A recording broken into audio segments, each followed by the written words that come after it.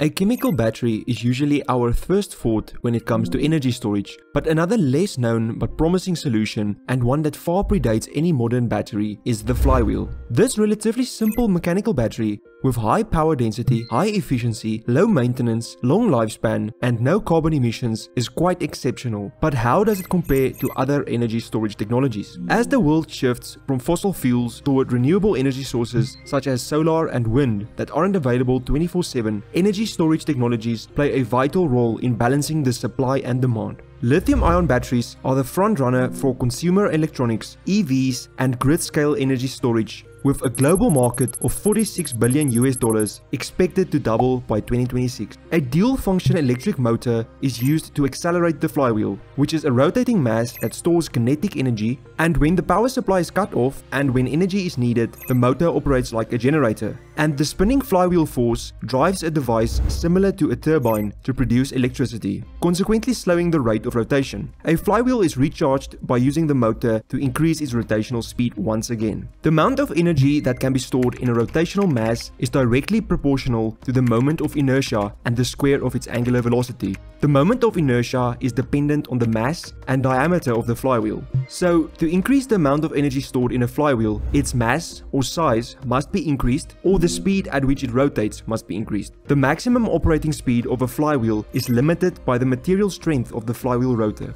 Since the late 20th century, the modern flywheel, developed expressly for energy storage, known as Flywheel Energy Storage Systems or FESS, has been mostly used. Flywheel shapes that have been used range from the wagon wheel configuration found in stationary steam engines to the mass-produced discs found in internal combustion engines. Flywheels are mostly designed in two shapes. Solid discs or long cylinders are usually constructed from isotropic materials such as steel, while hollow cylinders or tubes are constructed from carbon and glass fiber reinforced composites. Bearings support the flywheel rotor while allowing it to spin at high velocities. Ball bearings and active magnetic bearings are the two most common bearing types used in flywheel systems. Ball bearings are a simple, more common and less expensive alternative to active magnetic bearings, but are challenged by the life and load requirements due to the gyroscopic forces and the friction it generates. Active magnetic bearings levitate and they are free from contact, therefore free from wear, and also helps increase the efficiency due to their minimal losses. The flywheel is charged and discharged by a double function motor generator, which is usually attached to the rotor by a hub and a shaft. A wide variety of motor types have been deployed: synchronous reluctance, induction,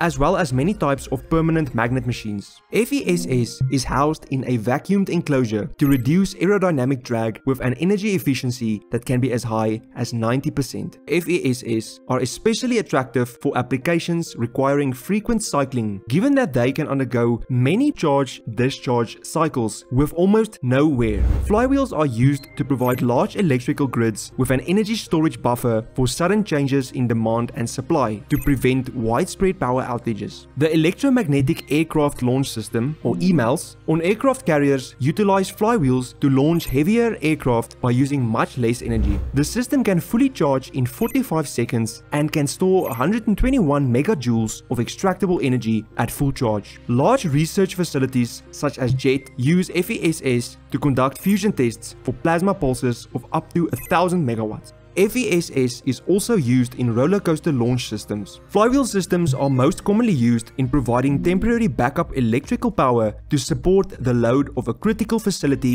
such as a hospital or data center. Mobile applications of FESS are used as hybrid propulsion systems in motorsport such as the Audi R18 e-tron. Spacecraft such as the International Space Station utilize flywheels as control moment gyros to stabilize and orientate the spacecraft. Flywheels have been used for thousands of years and originated in the potter's wheel and water wheels, with the best known flywheels dating from the Industrial Revolution, where it was used in steam engines. Modern flywheels have been used in gyro buses since the 1950s, where the flywheel is mounted between the rear engine of the bus and the rear axle. Whenever the bus brakes, the flywheel works as a regenerative brake, absorbing kinetic energy and slowing the vehicle down. In the last few years, Formula 1 race cars have been using flywheels to provide a power boost boost via Curse, which is a flywheel spinning at 64,000 RPM that absorbs energy that would be lost as heat during braking. When activated, the flywheel temporarily engages with the car's drivetrain and gives a brief speed boost. Flywheels still need to overcome a significant barrier before it can solve the task of storing renewable energy. Although flywheels have a high efficiency and very short startup time, they are still very expensive when compared to other alternatives and lithium-ion batteries. And with the continuous decline of lithium-ion battery prices, it will be difficult to utilize FESS as a viable energy storage solution except for very specific applications. Some developments that can significantly enhance flywheel performance and make it more competitive with batteries are the development of new materials with high strength and low density, and superconducting bearings, which can reduce the friction loss since it enables increased rotating speeds and decreases self-discharge rates.